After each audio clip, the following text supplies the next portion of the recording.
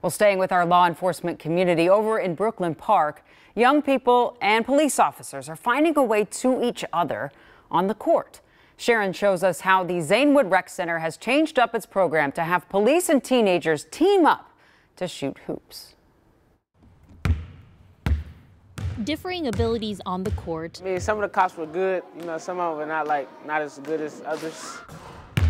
Make for an interesting game. We're older too. We got guys with knee braces, bad backs running around trying to jump. That didn't stop Brooklyn Park from hosting its annual Cops and Teens basketball tournament. Before I came along, it was cops versus teens, and now we made it cops and teens to kind of put some of the young people on the same teams with the police officers. We thought that it'd be better to play with the kids rather than against them. So we made 4 teams, put a couple officers on each team to play with a group of kids because it's more of a positive interaction and it's actually more fun for us too. Differing viewpoints, though, sometimes made for tough conversations. It was challenging. Yeah, a lot of them didn't want to interact with cops in this way. I did not want to play at first because, I'm going to be real honest, I don't know, I don't like police. I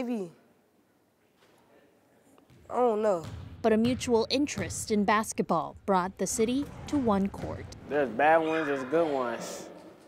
But, it's like, it doesn't really determine whether I play a game or not. I feel like if I really like the game, why not play?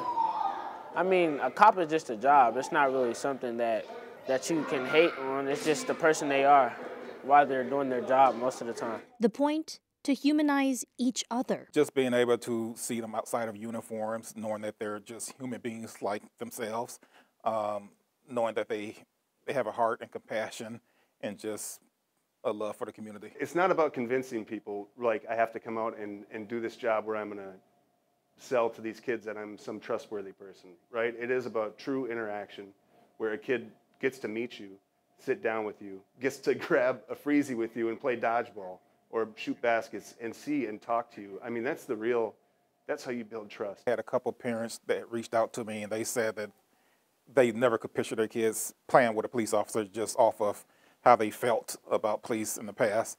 And so they was like, just to see them engaging just really warmed their heart.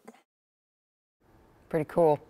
This year's tournament wrapped up at the end of last month, but the folks at Zanewood, it was a success, and they're planning on more events like dodgeball. You heard that officer mention, and you can get involved for free if you want by calling Zanewood Rec Center in Brooklyn Park.